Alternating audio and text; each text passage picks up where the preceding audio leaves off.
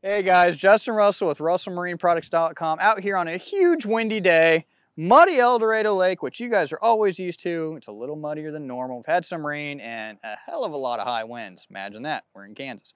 So, we've been doing a little bit of seeing and reading on some online forums, and guys have been basically saying that they've noticed that their LiveScope works better on like 24 volts versus 12. So we thought we'd do a little video here. I've got a couple batteries here wired up with 24 volts and a rod locker here, and we'll show you all that stuff here in a second. But what we wanted to go over is do kind of a side-by-side comparison on LiveScope 12 versus 24 volts. Now, what we mean by this, I want to really make this clear so you guys don't burn up units. This is not unit related 12 versus 24 volts. So do not supply 24 volts to your Ultra Echo map or your GPS map or any unit that you're using with LiveScope. This is for the GLS brain box itself. So we're gonna do a side-by-side comparison.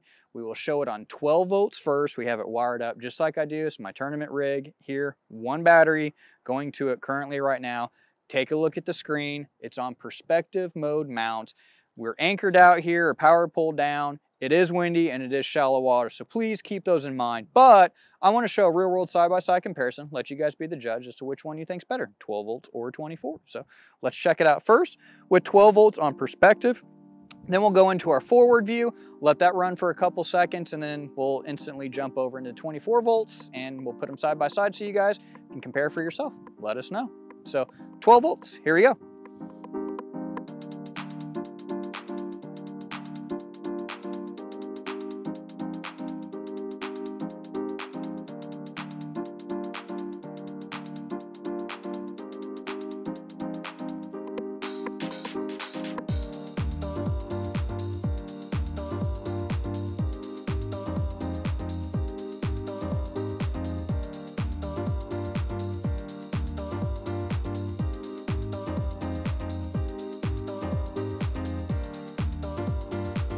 All right guys, so you saw us here. We've got our perspective mode mount and our forward view mount. We just did those in 12 volts.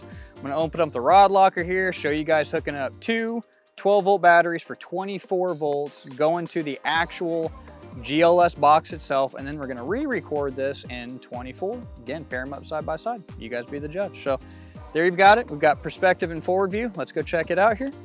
You can see here, got two 12 volt batteries. I do have them wired up right here for 24 volts. So we got negative positive and the negative positive. So coming off here, I'm going to disconnect our 12 volt here and plug this in for 24.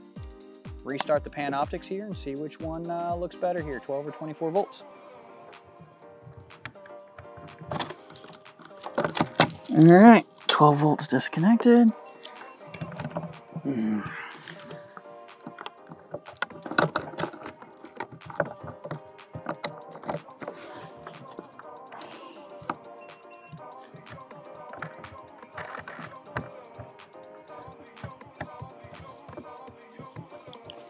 All right.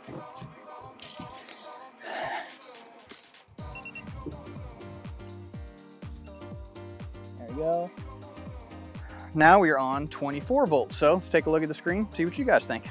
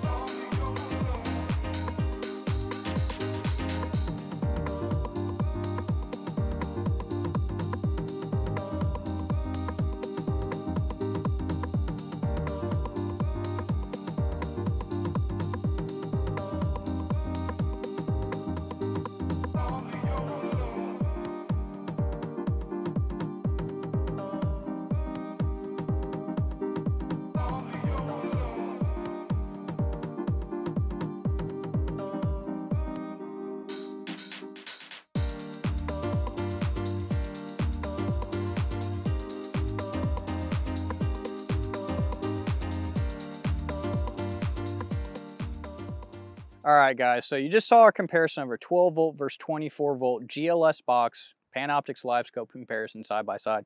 I'll be 100% honest, I don't see any difference at all in terms of clarity all the settings were identical on everything. Check the video out. We'll let you guys do your own synopsis.